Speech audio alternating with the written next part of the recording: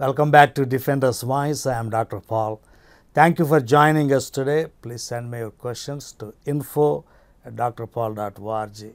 Visit my website at www.drpaul.org to subscribe to my podcast and to read my articles. Today's question is, Lesa Daftari got cancelled at Rutgers University. What is the future of free speech in our universities? Excellent question. To introduce, Lesa Daftari is a journalist focusing on Middle Eastern affairs. She works for Fox News channel. She is an Iranian Jew. Iran and Israel are enemies. She supports Israel. She criticizes Islamic terrorism. She wrote that Muslim terrorists get their inspiration from the Quran. That irritated many Muslim students. She was supposed to speak at an event at Rutgers University. The Muslim students from Pakistan got her cancelled. Iranian Jew cancelled by Muslims from Pakistan in an American university. Culture wars are going global in our times. Free speech is under unprecedented assault in our time. The secular left poses a big threat to freedom of speech in the university today. Opposing views are not tolerated. They are suppressed. Critical opinions are outlawed.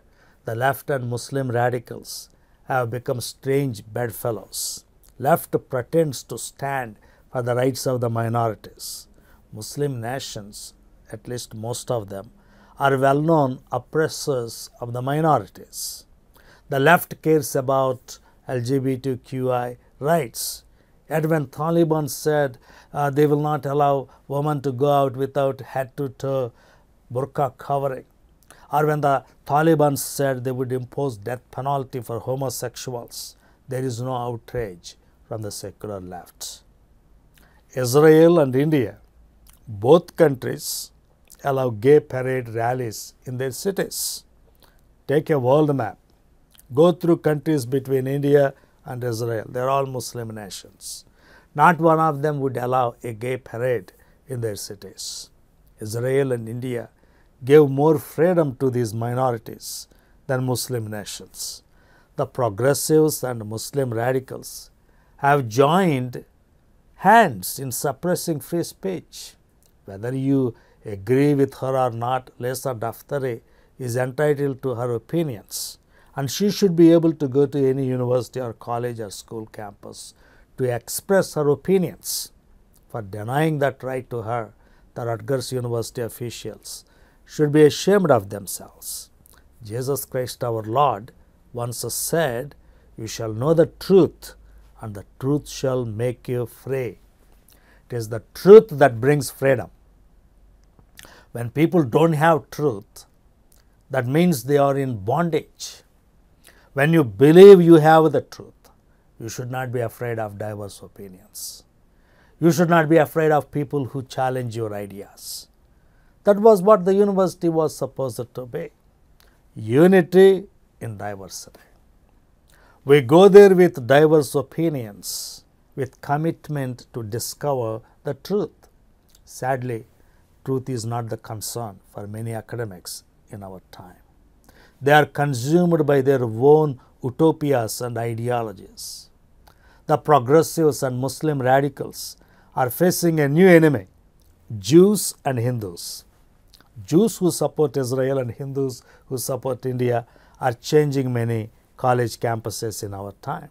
The progressives and Muslim radicals are somewhat successful in suppressing the right-leaning conservatives of America, but they may not get what they want when they face new threat, these Hindu students. If Jewish students want to organize an event in support of Israel, they are facing violent threats or boycotts on our college campuses.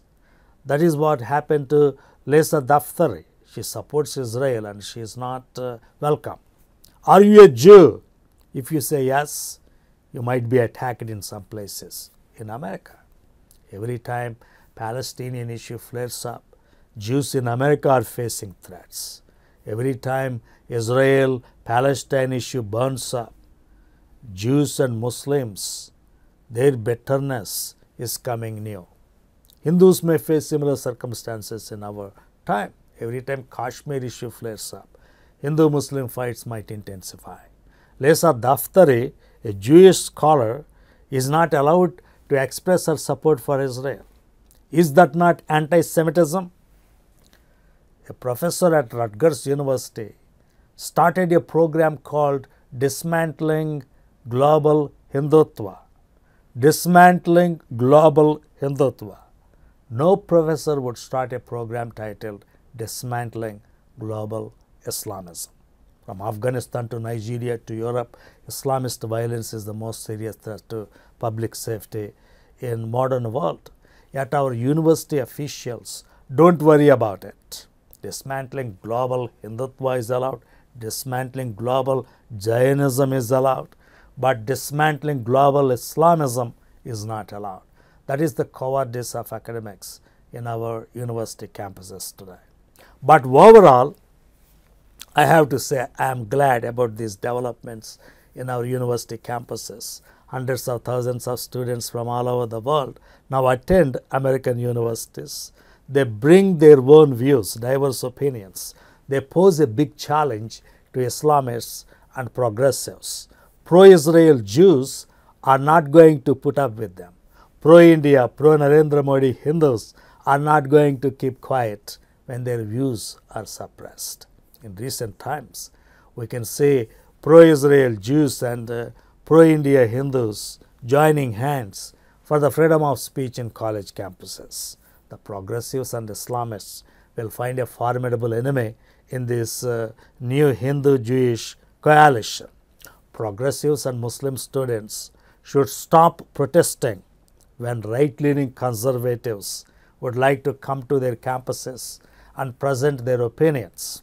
Well, whoever that is, right-leaning Donald Trump from America, or right-leaning Benjamin Netanyahu from Israel, or right-leaning Narendra Modi from India, or Bolsonaro from Brazil, whoever it is, they should have a right to express their opinions in any college campus. If universities try to oppress free speech and diverse opinions, people will lose confidence in these universities. Progressive professors would look like lightweight charlatans. Muslim radicals would look like narrow-minded bigots. So overall, I am happy with these developments. You cannot suppress free speech forever. For now, progressives and Muslim radicals joined hands to suppress free speech in college campuses. I am not surprised. Hitler and Stalin were friends for some time. Then, when their interests collided, they went after each other's throat. They attacked each other fiercely. Totalitarian systems may tolerate each other for a while, but eventually they will collide with each other. The friendship between progressives and Muslim radicals may become uncomfortable in the near future. Even if it does not, there is nothing to worry, because as Jesus Christ our Lord said, we should know the truth, and the truth shall make us free. Truth brings freedom. Ultimate victory belongs to truth. Ultimate victory belongs to God. Ultimate victory belongs to Messiah, our Lord Jesus Christ. Okay, folks, that is my answer to your question. If you have any other views, please share in the comment section. Like this video, subscribe to my channel. Thank you very much.